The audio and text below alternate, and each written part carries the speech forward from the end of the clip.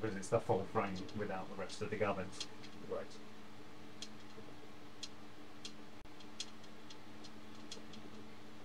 You can see a little bit how the heat pipe looks from outside. When it's going in, it gives you a glow. So of course See, it's starting, isn't it? You're getting these sometimes in there. yes, exactly. It jumps around the corner for some reason. So it's on the edge. It doesn't know where it wants to go. But under the pipe, it's nicer.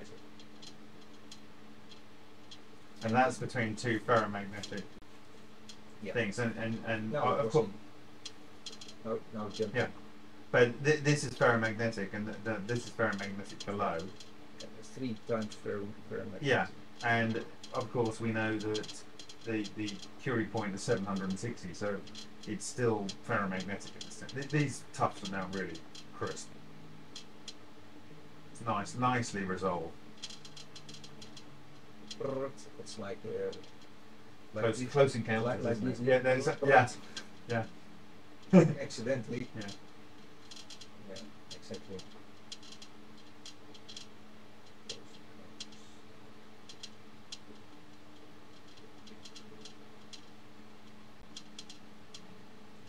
It would be fun when you was all with the engine. We come in peace, shoot to kill. Yeah. Do you like to come on board? What do you say? What? You're laughing. What do you say? What? Oh, yeah, I'd go on board. Yeah, I know that. For sure. Let's give our like little children walk. But let's see what's happening. It can't be, yeah. It can be torture. Well, the body snatchers. What do I see next? I see that's the copper pipe with the zinc. I think It's starting to move along, yeah. Yes, exactly. And now Yeah. I see the piece of zinc sticking out of the pipe, but it's not interested yet. Not yet.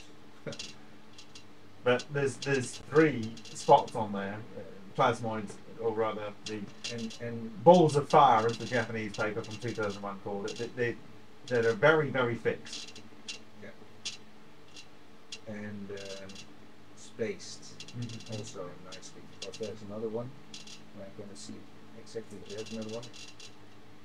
But what you also can see is that the tungsten under it is glowing more heavy than Yes, under these. and it's tufts. getting more right now. Right now, it's really starting to get you tense. But Now it's going inside, yeah. Now it's the copper pipe Yeah. between the copper and the metal, Yeah. the iron. So when the copper gets heated up. Well, when it gets oxidized, it should start to be photo emitting as yes, well. But now it's getting hot, so it's thermal emission starts to happen probably as well. As well, yeah. And but it's just. And now it's completely gone the other way. Oh, no, it's come back. Right. Yes. This I put in there. Just Oh, look, we got a. It was sitting nice and tight on the tube for a little while. on top. In this one. One's inside.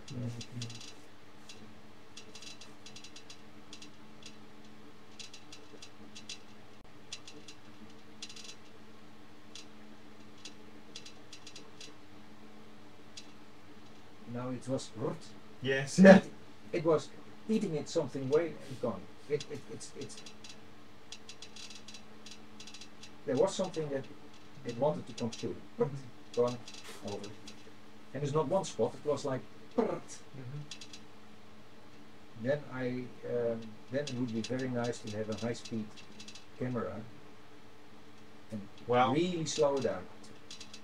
Well, we've got the alpha, and we can take 240 frames a second at 1080p.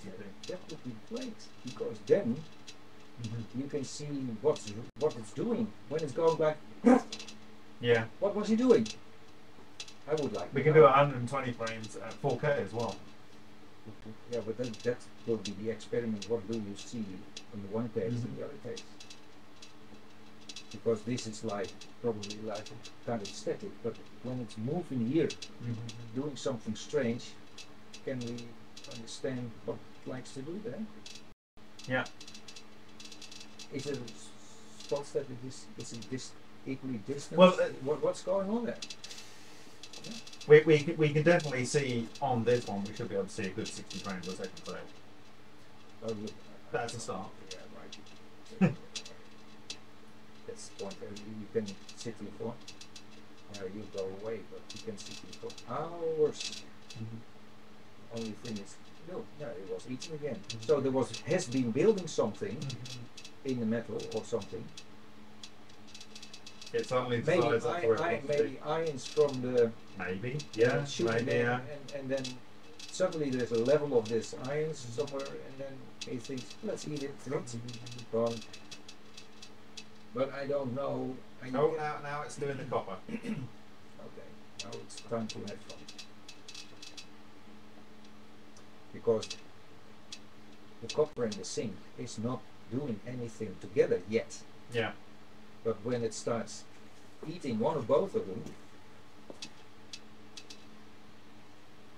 then you might get extra interactions.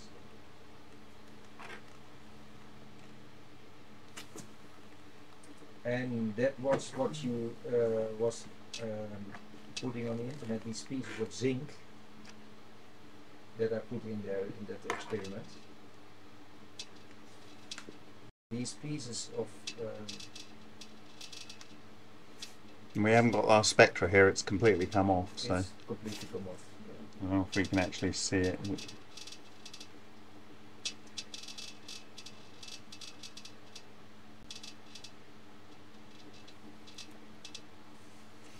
But the eating of the copper was after a while, after the zinc was eaten away. So zinc is was preferred over the other stuff.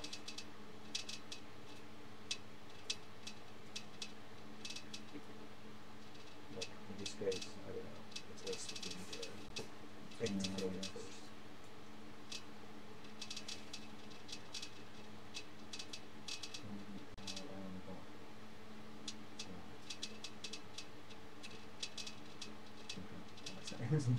What's the bit of aspect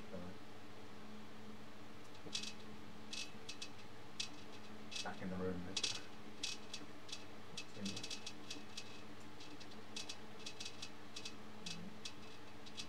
There we go, got it all.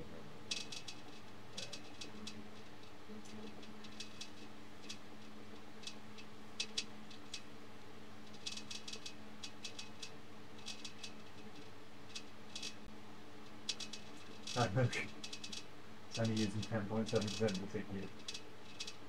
And it's also recording separately. Yeah. Yeah.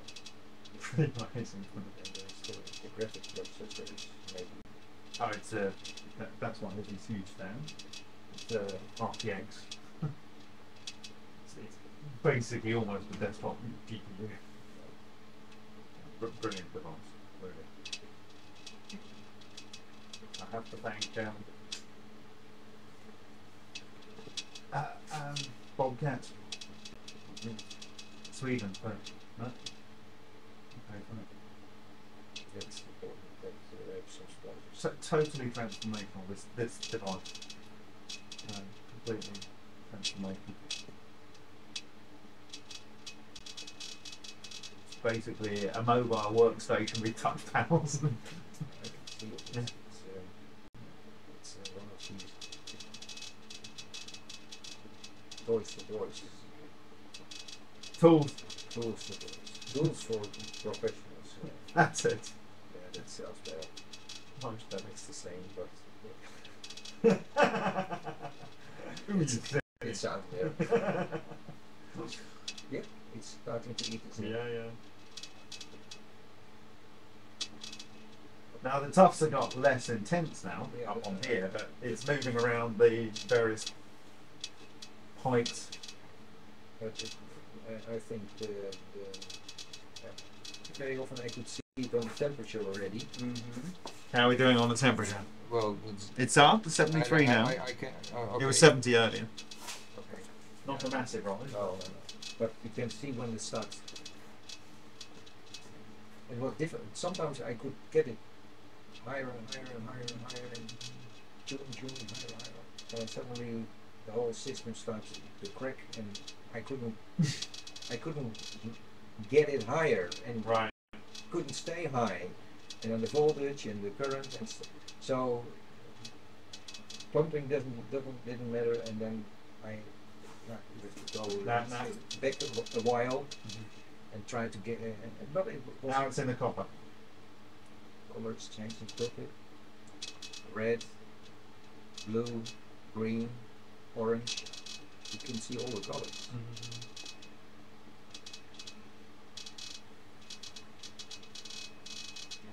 But there has to be a moment that you are looking with your own eyes and compare it with the camera. Yeah. Because you have to explain. I can do it, but you have to explain what is the difference.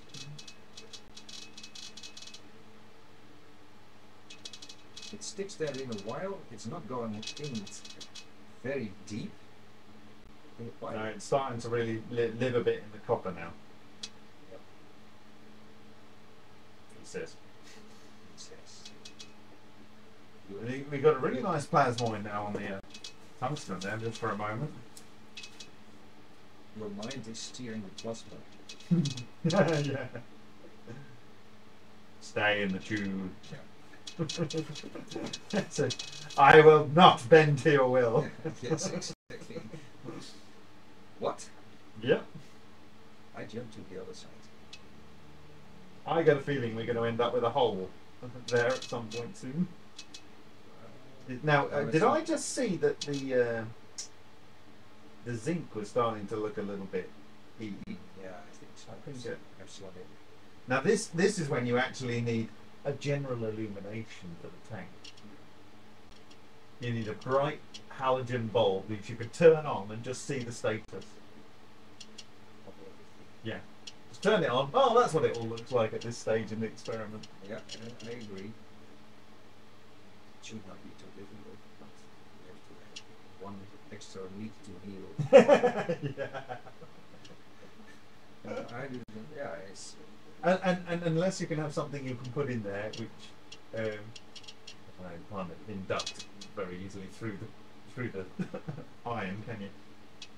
you drill a little hole and put two little holes, and you take light bulb from a car or something like that. Yeah, Take just a the little leads out, halogen bulb. Simple. You stick the wires through the two drilled holes. You can do it differently. You can make it the fitting exactly fit in the hole, and you have the outside already outside too. You actually get a car bulb, drill the hole, and just seal the bulb. Yeah, done. Yeah. Yeah. It's not more than that. So that could be a very simple solution, and it's a good idea because then you. It removes this problem. Yeah. Where you're going, what's going on in there? Yeah, and you don't know where it is because you lose your reference. Yeah. So every now and again you have a quick flash, But and that's why But when you look in the tank, there is no problem. yeah. The problem is being created by the camera, you can say. Yeah. But it would help, exactly. They have only, no, it's not dangerous at all. Because it's, no. Oh, the other thing is, if it's a xenon bulb, Yeah, it might light up on its own accord. Yeah, you have to. You know what? Yeah, you know, maybe you have to create an external resonance. Oh, no. You put the you put the bulb in, and you see if you can tap any power off it. Yeah, like that. Yeah, well, when you only put a capacitor on site, whatever, try to make a kind of resonance circuit, and the electricity is going like this, and then it's starting to flow. I don't know. Once you've got the electrodes on the outside, you can take your pick, can't you? You can start. You can explore it. You can explore it. That's the point. That's what I've been thinking of. The bagel inside. Well, I think Dave's got that one covered because he's not got it inside. Or He's not having a copy because he's going to do it. yeah. But if he has got it covered, I don't know. Yeah. We have to see what's going on. I'm very curious what's coming out. Because what I said before, I think the electric field, of the magnetic field of the bagel is not so strong. Does it compress in Evo? That's the question. Don't know. Don't know unless you try. That's the point. So, but he has a glass tube, so there's no problem with Visible and visibility. That's true. The visibility for that kind of behavior can be seen here through the window. Now it's given up. Yeah, let's give it up. So I think we'll pause here. The tufts are gone.